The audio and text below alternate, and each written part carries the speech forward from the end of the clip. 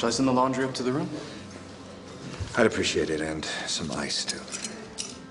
Have a good evening, Dr. Holden. Mrs. Holden, nice to see you again. You as well, Thomas. That is a fetching color.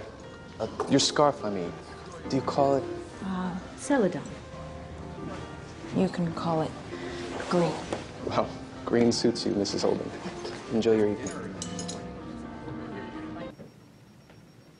And then he'd say some, like, really wise-ass shit.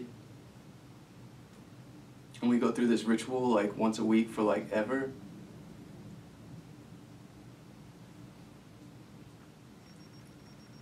And he'd want to know me.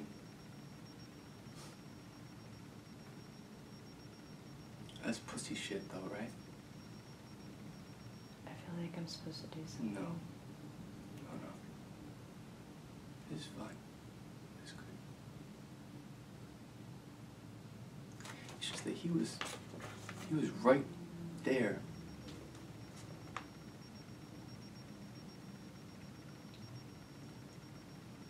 Can you tell me, please, why I don't need one again?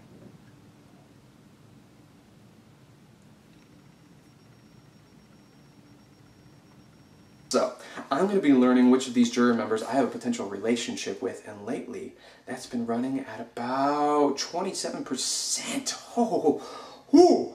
That is not a good percentage for you guys, is it? Nope. Thank you. He recognizes when I need it. Are you suggesting you would fail to disclose a previous relationship with a juror because that would be illegal? Is that illegal? Definitely very illegal. Well, you know, I'm not going to pretend to understand all the nuances of the law. That's technically your job, Eddie. Oh, but what I do know is that you don't want to put Geraldine Barber in front of a Jackson Heights jury. Oh, you know it too. It was horrible, actually. Tell me about it. There's not much to tell. Are you sleeping? No. Are you taking the Ambien? Yeah. Taking the Ambien, but it doesn't do anything, right? I'm really sick of sleeping alone. I know this is very difficult for you, but you have to understand that it does get easier as a process. Yeah. I know you said there were 5 steps of grief, but I can't get past the second fucking step.